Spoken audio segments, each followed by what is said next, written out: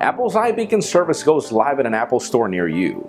ASUS is teasing us the launch of their Pad Phone Mini for next month, and CyanogenMod 11 M1 reaches most Google Nexus smartphones and tablets. I'm Jaime Rivera, and let's do something. How about if you do the Friday joke this time in the comments down below? This is Pocket Now Daily.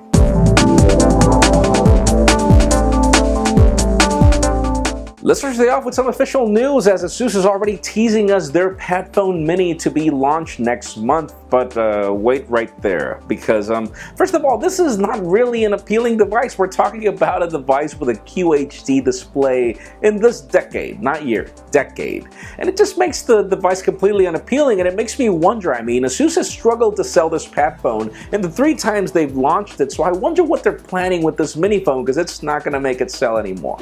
Now let's talk about CyanogenMod Inc. Yeah, the company. They have just launched CyanogenMod 11 M1, meaning Milestone 1, and it currently works with almost every Nexus device, including tablets and smartphones, and that even includes the Samsung Galaxy Nexus that a lot of you were mad about for not getting KitKat. You can pretty much solve that problem very soon. And obviously that means that we are expecting to get CyanogenMod Nightlies and Milestones for other devices very soon. Hopefully they hurry up.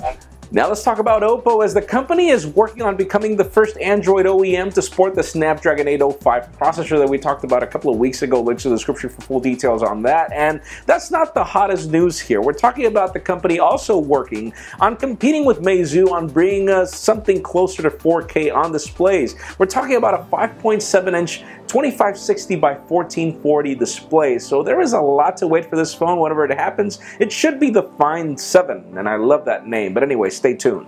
And in even more interesting news, even though Samsung has not been famous for bringing us the most compelling Windows phones to the market, it seems that they haven't really dropped the towel when it comes to this platform. Apparently they're working already on a 1080p smartphone to be launched at probably CES or MWC next year, which pretty much falls in line with the reports that Samsung is going to be launching multiple devices during Q1 of 2014. Obviously, we hope that they also do something to, differentiate this phone when compared to Nokia, so stay tuned for that.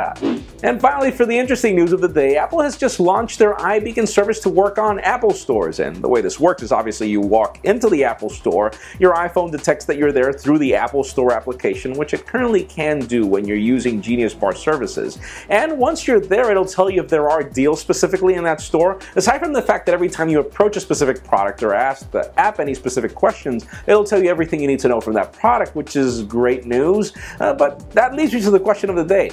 Do you believe that other OEMs should have their own stores just like Apple does? For example, in my particular case, I would love to see HTC stores. I think that would help them improve the customers', conscience of their products, because currently customers don't really know much about what they do. But leave us a comment down below. What do you think? And friends, you know the drill. If you want to get the news earlier before this video is filmed, make sure you follow us on PocketNow.com and subscribe to our YouTube channel as well. You can also follow me on Twitter, Jaime_Rivera. Please give this video a thumbs up if you like what you saw. I am Jaime Rivera. Thank you very much for watching. We'll see you next week.